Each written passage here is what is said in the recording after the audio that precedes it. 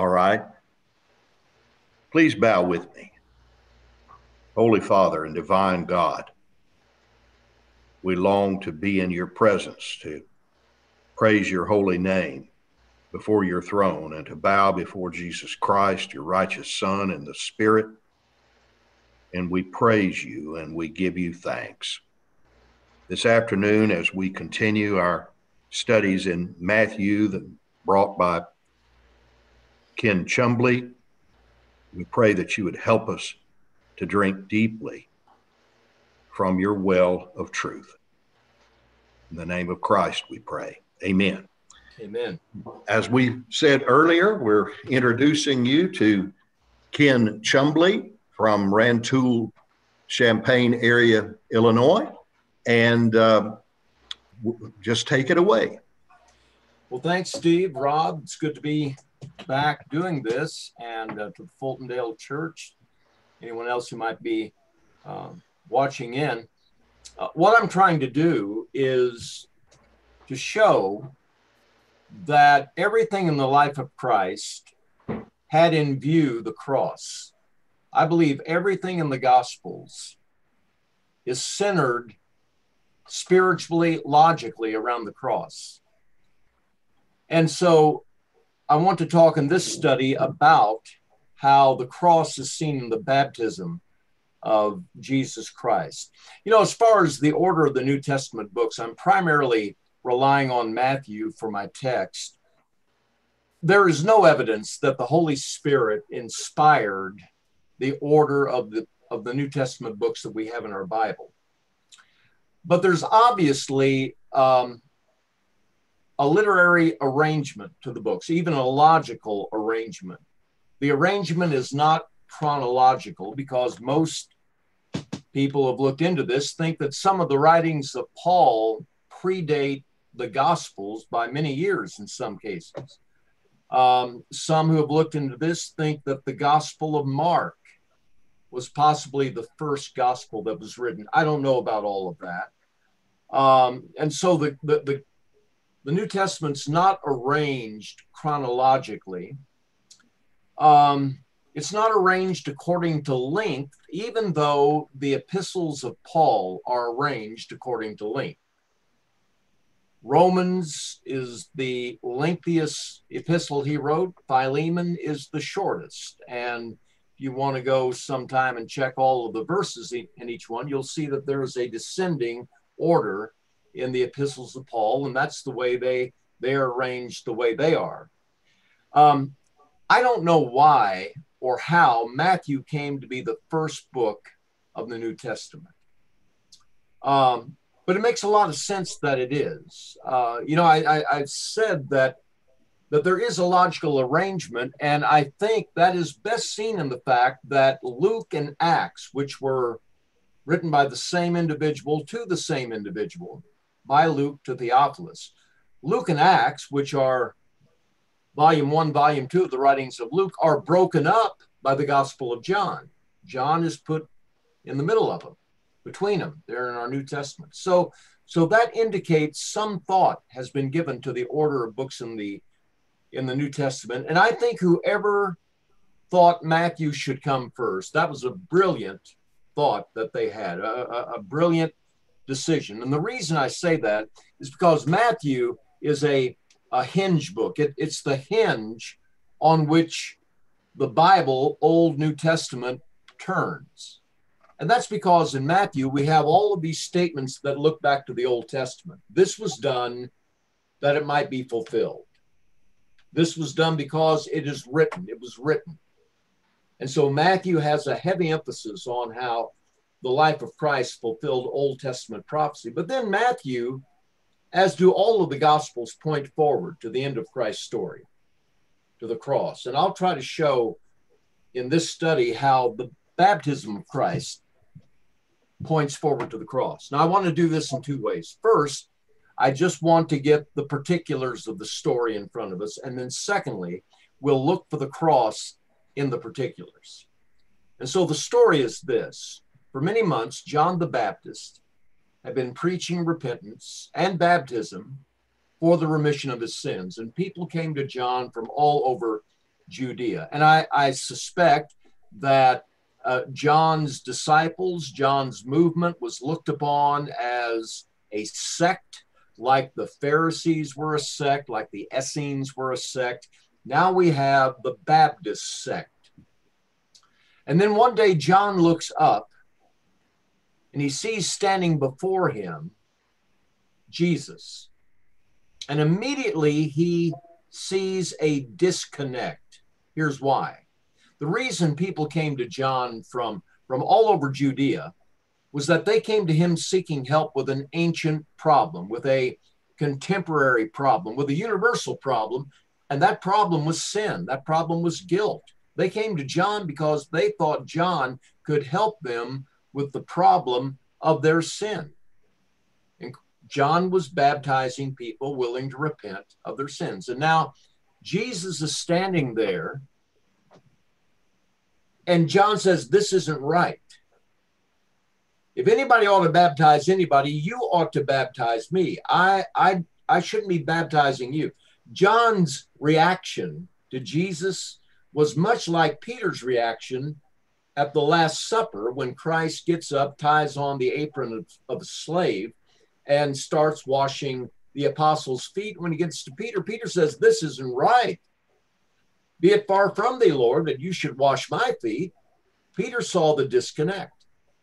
And John saw the disconnect because he did not believe Jesus needed his baptism. He didn't believe Jesus apparently had anything to repent of.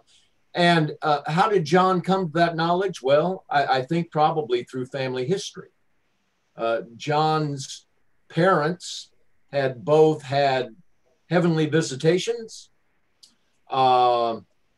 Mary had gone to visit John's mother before Jesus was born, while John was pregnant with, John's mother was pregnant with him. And that had to be something the family talked about all through John's growing up. And so he had this sense that his cousin, his relative Jesus, did not need to be baptized. And so with that set before us, I want to read what Matthew says here in verse 13 through 17. Matthew chapter 3, 13 through 17. Then Jesus came from Galilee to John at the Jordan to be baptized by him. John tried to prevent him, saying, I need to be baptized by you, and you are coming to me? But Jesus answered and said to him, permit it to be so now, for thus it is fitting for us to fulfill all righteousness. Then he, John, allowed him. John baptized him. Now, of course, the key verse here is verse 15. Christ's response is, it is fitting for us to fulfill all righteousness. Now, what does that mean? Well, the basic meaning of righteousness is being right with God. In the Bible, that is the essential meaning of righteousness, that sinners are made right with God. Now, for that to happen, two things must occur. There has to be a sacrifice that is acceptable to God to atone, propitiate for the sin that the sinner had committed. Secondly, there has to be an identification between the sinner and the sacrifice. When you go back, read Leviticus 16, 21 to 22, the high priest would lay his hands on the head of the sacrificial lamb, on the head of the scapegoat. And then that animal bore the sins of the people, and the laying on of hands symbolized the passing, the transmission, so to speak, of sin from the sinner to the innocent victim, to the sacrifice. So you had to have a sacrifice, and there had to be a connection between the sacrifice and the sinner. Now, Christ came to be a sacrifice. John the Baptist had been talking about one who was coming. And when John saw Jesus, John said, behold the Lamb of God who takes away the sin of the world. And then Christ had to identify. He had to identify with sinners. And he did this in a number of ways, by simply becoming man, by being exposed to all that constitutes true humanness, And here it is, baptism. Christ takes his place in a line of sinners. In Mark 15, verse 28, at the cross, Mark says that Jesus was numbered with the transgressors. Well, he was numbered with the transgressors at his baptism. He's standing there in the sinner's line and waiting to be baptized, which was something John was doing to sinners. And so in his baptism, I think we have a symbolic action in which he showed his connection with sinner. I'm with you, he's saying. I'm going to stand with you. I'm going to be one of you by submitting to baptism. But now how do we see the cross really in that baptism? Well, this is easy. This isn't going to take very long. Of all the events in the life of Christ in which the cross is prefigured, I think the baptism of Christ is easily the most obvious because of what Paul says in Romans chapter 6, verse 4. Therefore, we were buried with him through baptism unto death, that just as Christ was raised from the dead by the glory of the Father, even so we also should walk in newness of life. Baptism symbolizes a death, a burial, and a resurrection. Can you hear my neighbor mowing the grass? His lawnmower is right outside my window here, so I can barely hear myself. I hope you can hear me. But we can hear you fine. Okay. We can hear the mower. Okay, good. Christ's baptism symbolized what would happen at the end of the gospel when he was put to death, buried, and then arose. In Luke chapter 12, verse 50, Christ tells his disciples, I have a baptism to be baptized with, and how I'm straight until that be accomplished. He was talking about his death. So in being numbered with the transgressors, just as he was on the cross, in submitting to an action that symbolized death, burial, and resurrection, I think the cross is front and center in the baptism of Jesus. So, do you have any questions you'd like to follow up with? I'll do my best to try to give an answer. Well, I'll ask one. In light of that symbolism, is Jesus here actually stating that he's going to die, be buried, and arise again without actually doing it? He's going to symbolically do it. Is that a part of this?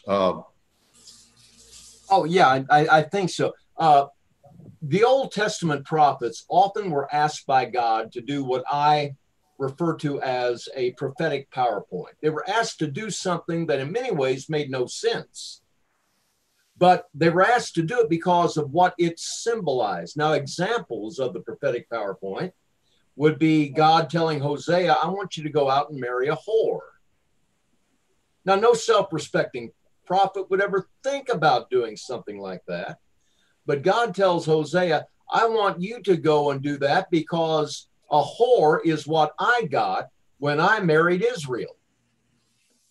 God tells Jeremiah, I want you to carve you a yoke and put it on your neck and wear it around. Everybody said, Jeremiah, what in the world are you doing? And Jeremiah would explain, this is what's coming to Judah. The Babylonian yoke's coming to Judah. So God would ask the prophet, he asked Ezekiel to play with toy soldiers. He tells Ezekiel, tonight, Ezekiel, I'm going to take from you the most precious thing in your life. I'm going to kill your wife. And that night, Ezekiel's wife died. God said, you're not to mourn. You're not to plan a funeral. You're to get up tomorrow and go out and preach. So there were these very extraordinary things that God would call the prophets to do. And Christ, of course, being a prophet that Moses talked about who would come. I think this baptism fits into that prophetic PowerPoint, an unusual singular demonstration meant to symbolize a far greater truth, that being Christ's death on the cross. Okay. All right. What do you think John understood Jesus to be doing? John knew that Jesus had no sin, and certainly that's why he objected in the beginning. What did you think John is Well, thinking? I don't think John believed Jesus had no sin because John knew Jesus was the Messiah.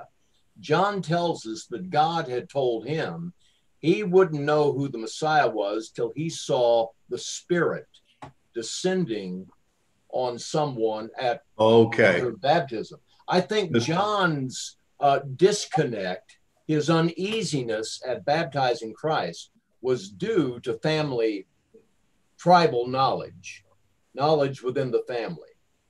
That here's what was said about this child when he was born. I mean, his own mother, his own father can testify to him of their experiences and what God had told them. And so he probably, and he hadn't learned anything about Jesus in the intervening 30 years to disprove what his parents, to contradict what his parents had told him. So I think John just thought Jesus was a really, really good relative who did not fit in with the crowd of people coming to him to be baptized. And then when the Spirit descended on Christ, then John knew for certain who the Messiah was. Good point. I had never thought of it that way. Talk a little bit more about there in Matthew 3, God speaking and attesting to the fact that Jesus is in fact his son.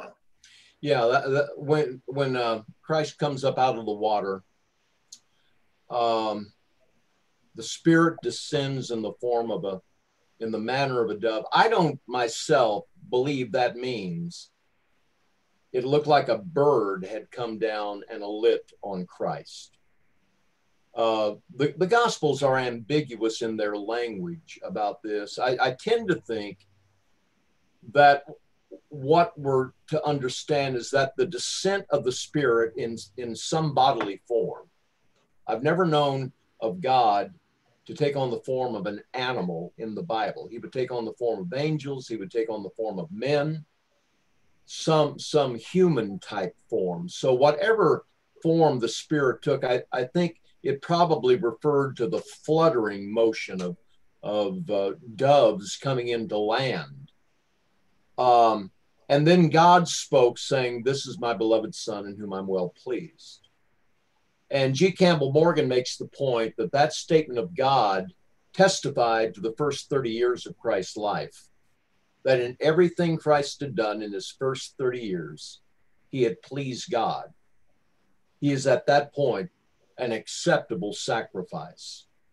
And then, of course, God will speak two other times on the Mount of Transfiguration. "This is my beloved son, whom I'm well pleased. Hear ye him." And then, within just days of the death of Christ, when Christ asked his Father by his death to glorify the Father says, "I have glorified it. I'll continue to glorify it." So God, by those three statements, put his imprimatur, his stamp of approval upon the life that Christ had led, indicating that he would be that acceptable sacrifice.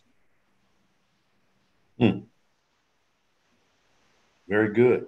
Rob, do you have a question? I really don't. I appreciate what Kenny is saying, but just kind of taking it all in. All right. Well, then wrap it up, Kenny, and we'll move on to the next presentation. To wrap it up, people say they were baptized because Jesus was baptized. No, that's not why we're baptized. Jesus was baptized because we have to be baptized. He had to be immersed, not just in water, but in death, in a sacrificial, vicarious death. And so he was made like unto us. And God indicating baptism as that point of demarcation from being unrighteous to being right with him. Christ came, submitted himself to that thereby identifying with us. He's not ashamed to be, for us to be called his brethren, Hebrews chapter 2 says. And the cross being very visible, I think, in the baptism of Christ and what Jesus would accomplish by his death. Of course, I know you're aware of this, Steve, but the reason that is stated, so, and I hear that quite a bit, happen through the years, is that the understanding among some, and the point they're trying to make, is that Jesus was not baptized for the remission of sins, and neither are we. That's the point they're trying to make. Well, I can see how denominationalists might try to make that argument. Yeah. But yeah, that's not a good argument, because Mark chapter 1, verse 5, I think, specifically says that John's baptism was unto forgiveness of sins. It was a baptism of repentance. People had to commit to get out of the sinning business. And when they did that, John baptized them for, huper, the forgiveness of sins. Yes. All right. We'll bring this lesson to a close, and we commend it to your attention and further study. And we'll have another lesson shortly.